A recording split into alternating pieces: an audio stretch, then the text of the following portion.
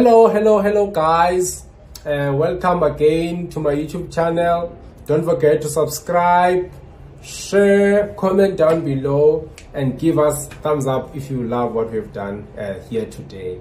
I have a guest for you today from University of Johannesburg today, not first. University of Johannesburg.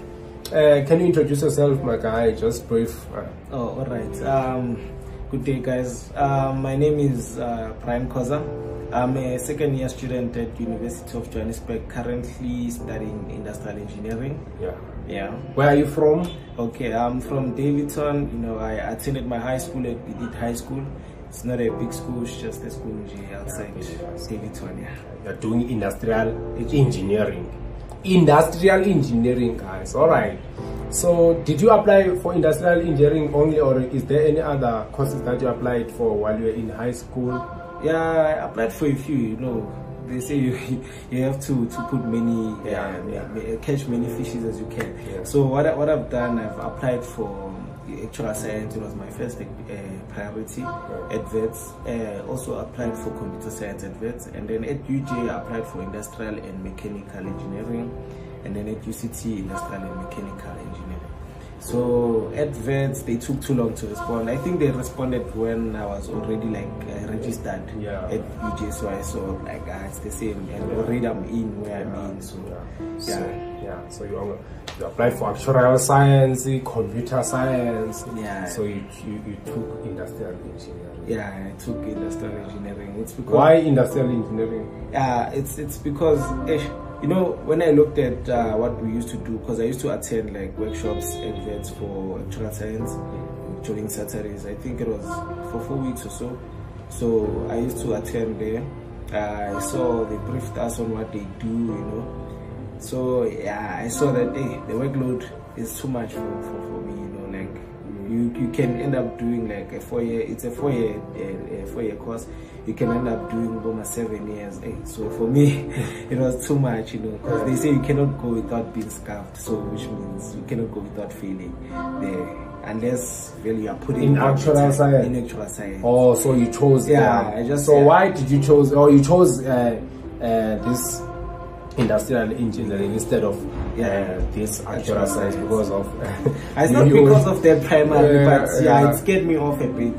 So you were scared with actual science. I'm not prepared to fail, you know? So why did you choose why did you choose industrial engineering? Just brief.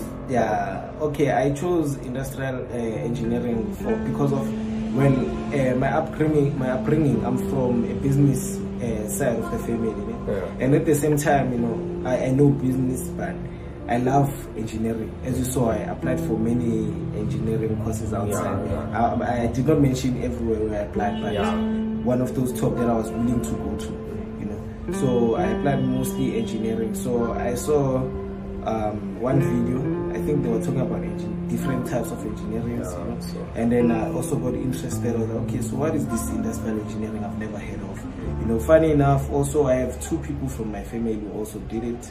You know, one is at Durban, the other one is still with us this side. You know, they are working as industrial engineers there. You know, so I got a brief. I got to sit down with them. They told me, well, the do's and don'ts in this field. So that's how I ended up choosing it. What is all about? Just a brief, few seconds. What is all about? Oh well, okay. I'm gonna tell you a description of where you go. You can work. What is all about? Okay, actually, what it is all about? It is about optimization. Actually, primarily about optimization and making things simple as possible, efficiency. You know. So what you do there, it's actually you can reduce cost. You know, you can reduce waste. Waste can be time. Waste can be creating more products that customers don't need, you know. So yeah, that's primarily what you do most of the time. It's a big industry. You can work with big data also, you know, minimize ways to do things. So how can I work as if I have this degree? If you have this degree, you can become a system analyst, you know, with a bit of some computer science there and there. You can be a system analyst, you know, those are the benefits. You can be a system analyst. You can be a quality assurer, not a severe quality assurer. You can be a production manager. You can be a CEO. If you have an MBA, you can work yourself to the CEO position. There's a lot that you can do in this field. You can also be a logistic. What do they call it? A supplies and change manager. You can be in that logistics part. All right. So which modules gave you a problem in first year? How did you cope with them? Just briefly. Okay. I had problems with physics and a module called electrotechnology. There, I think number one, I was not giving it enough time, that it deserved, because I was putting more time on maths because that's what I mostly love, And physics, I thought it was easy because it was still easy very at the beginning, so I was putting more time in maths and forgetting about the other modules. So that's how I end up finding them difficult, and my way of solving them so that I can accomplish them or get past them was to reduce time that I applied on maths, the time that I placed in on maths, and distribute it fairly on others, so you have to divide your time. And fair. You have to be fair there. Don't go with what you love. I know you can get carried away with maths at times. So, what are the challenges that you came across here at university that you didn't experience while you were still in high school? There's a lot, there's a lot I can go on and on, but the one that I found, mostly challenging and hard to deal with was finances. The finance world, you find yourself at high school, you're getting from your parents 25 rand every month.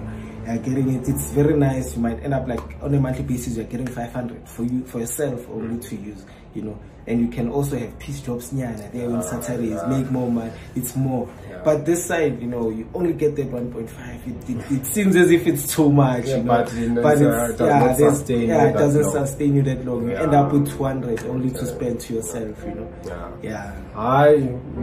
can, just last words from someone who's watching, someone who's willing to do industrial engineering, or someone who wants to do engineering. So what can you say so that we can just our concluding words? Okay, the concluding words is that if you want to pursue engineering in general, let's go in general now. If you want to pursue engineering in general, you must be hardworking, and be able to manage your time, because that's what mostly is occurring now. You might find out that you have a lot of things to do, a lot of submissions in 1 week, and you find out that that's only now that you are studying for those submissions, and it ends up becoming a mess. If you can ask many engineering students, will tell you that time management is the key to passing the courses that you are doing. Time management. Thank you so much, Brian, for your presence here today. Guys, there are a lot of opportunities outside there, you see. So this show is helping. Please guys, recommend this video to other people there. When you know a student or a learner who's willing to do engineering, just recommend this video. Don't forget to subscribe, guys, share and comment down below, and if you love with what we have done today. Thank you so much, Brian, for your time. Thank you. Goodbye, guys.